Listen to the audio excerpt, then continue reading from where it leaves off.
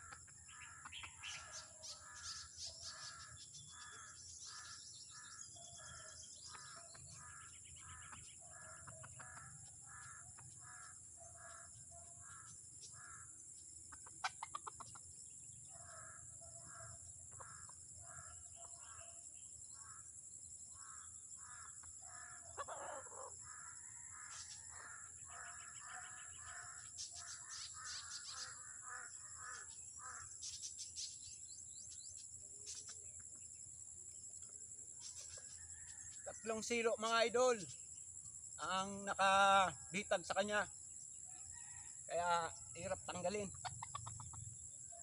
Isa sa liig, dalawa sa paa.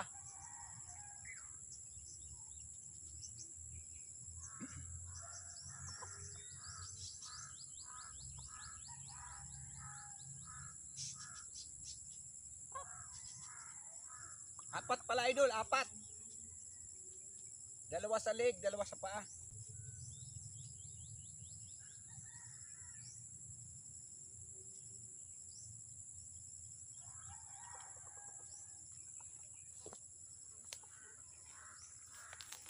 Ito mga lodi, yung huli nating labuyo. Siya yung nambuli kay Vulcan nung nakaraan, pumisto kami dun sa kabila. Gamit namin nun ni Vulcan yung madali ang CEAY lang, yung green na lubid. Ngayon, nakarang linggo nga, gumawa ako ng CEAY, yung panglabuyo talaga. At ito nga, ang resulta mga kalagalag, labuyong pula. Makikita nyo naman yung lawi, ayan o. At magulang na mga idol, kaya ayaw niyang biglang salpok o. Ayan. Magulang na siya at makikita nyo yung mata. Pulang-pula. Ito ang pinaka-legit na labuyong mayon. At ngayon mga idol, una nabitik natin si Vulcan. Kaya yun ang pangalan niya. Ito naman, papangalanan natin ng Lahar. Si Vulcan at si Lahar.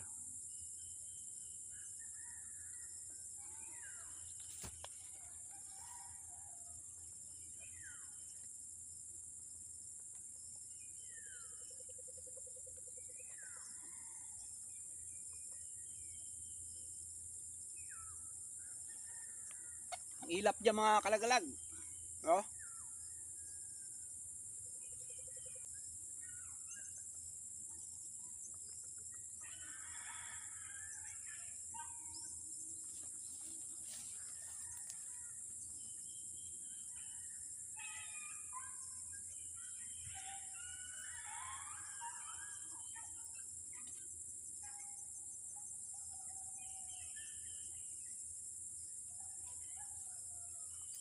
Papakita ko sa inyo mga idol kung anong klase yung bitag na natin, paka-set up natin. Ito mga kalagalag. Ayan. Bali dito siya parte pumasok mga idol. Ito. Ang lubid na pumasok sa kanya ay apat. Ito. Isa, dalawa, tatlo, apat. Bali apat. At saka yung balahibo niya medyo nalagas dahil sa kakapidlas. So yan mga idol. Salamat sa panonood at nakalimutan ko mag shoutout ngayon. Naiwan ko yung lista, kaya sa sunod na lang mga kalagalag yung nagpapa-shoutout. At yan mga idol, maaga pa lang, alas 7:05. Baligtad yung relo ko. At nakapagligpit agad tayo ng gamit natin at pwede na tayo makauwi. umabot tayo ng mahigit 1 oras na girean itong si Bulkan at itong si Lahar nga na pinangalanan kong Lahar. Matagal siya pumasok sa